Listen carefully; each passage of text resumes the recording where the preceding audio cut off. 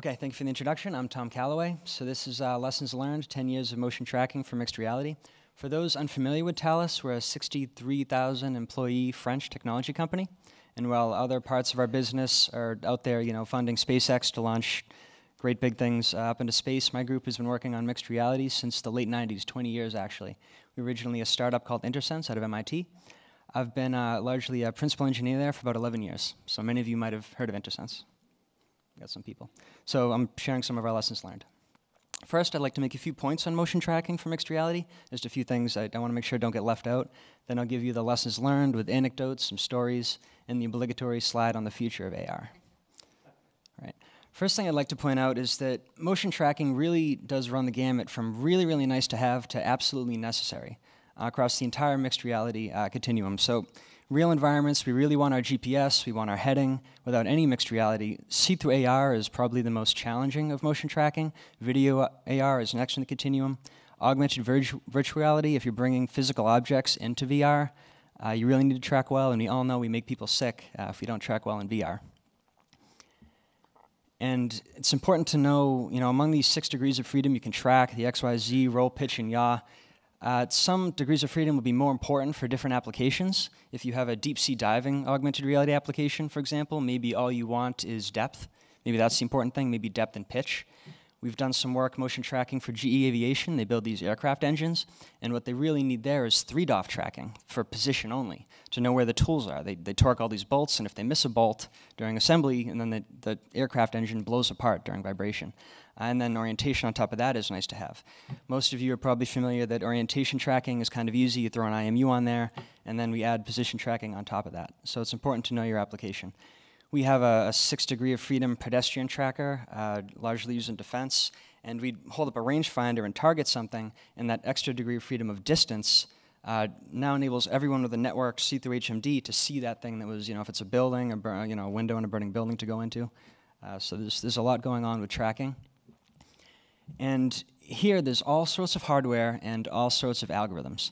So, if you're doing some kind of augmented reality solution, you might say, okay, let's get some gyros and accels, and do I need a camera? Everyone's using depth sensors, I'll use depth sensors. It's very important from the very beginning to pick your hardware, and for whatever piece of hardware or combination of hardware you have, there's far more algorithms on top of that. So either consult, experts, or get some people that are really willing to just open a book and learn.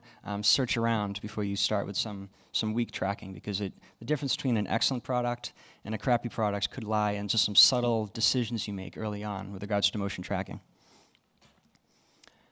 So lots happened over the last 11 years. We've done tracking, for those familiar with us, many different applications. I tried to consolidate everything for time into 3 classes of lessons to remember. One is understand your user and your application from the very beginning. Don't just, throw something together.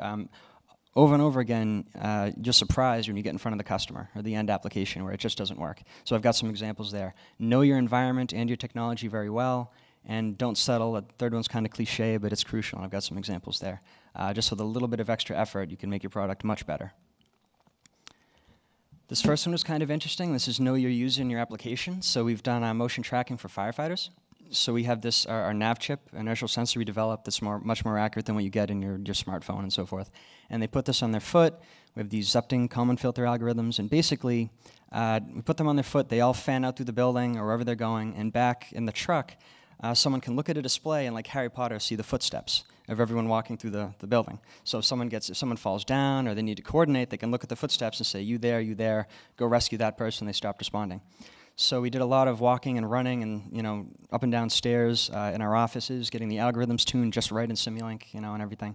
And then we went out there, and what did they do? Fortunately, we went early to find out what they do early.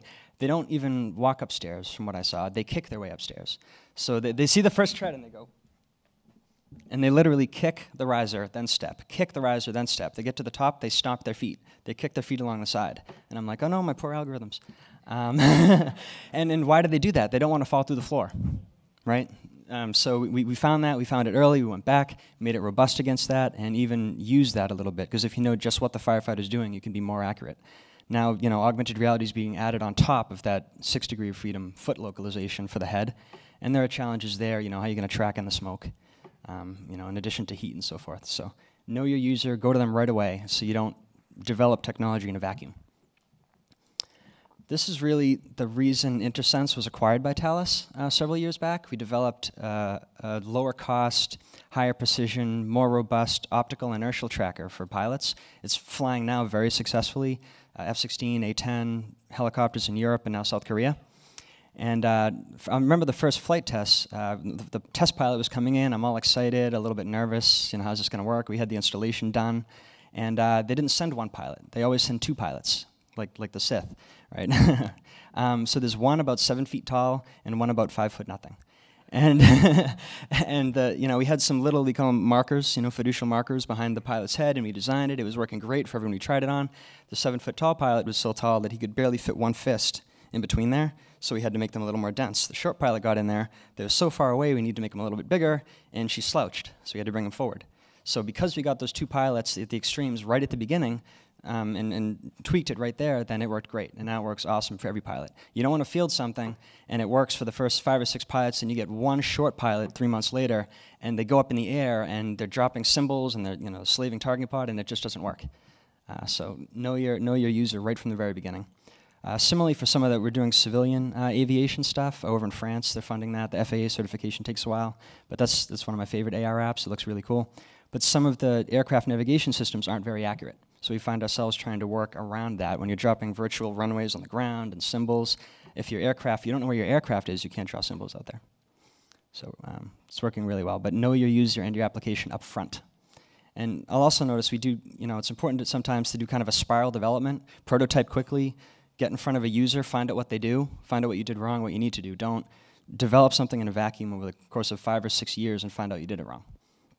That's my advice.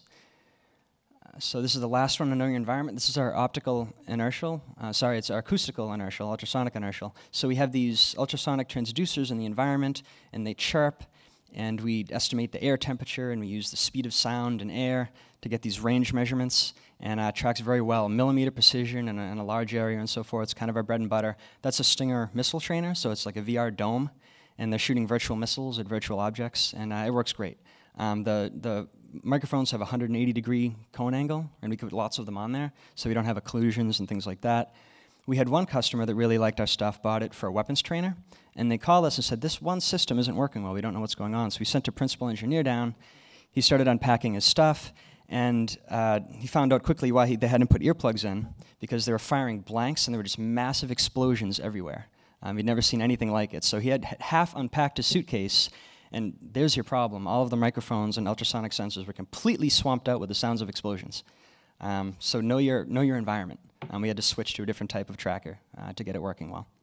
So even something that seems so robust it works anywhere could have vulnerabilities.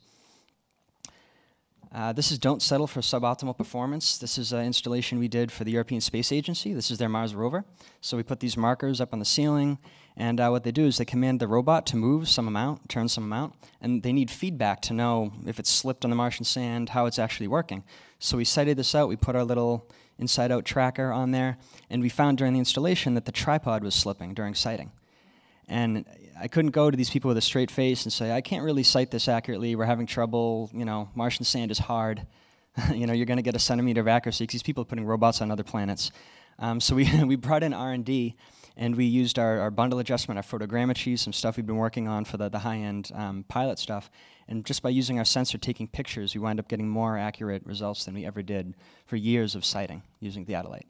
And we since went and iterated on, with granite calibration and all this stuff for the pilots, and we're getting the marker locations to about 20 microns RMS. So it's just, you've all encountered this. We could have stopped and said 1 centimeter tracking, that's all you need, right? But just going the extra mile can really do a lot. So remember, once again, understand your user and your application, know your environment and your technology, and don't settle for suboptimal performance. I see a lot of AR where the tracking kind of works, maybe it's tablet or something like that. There'll be high latency, you'll move, things will swim around.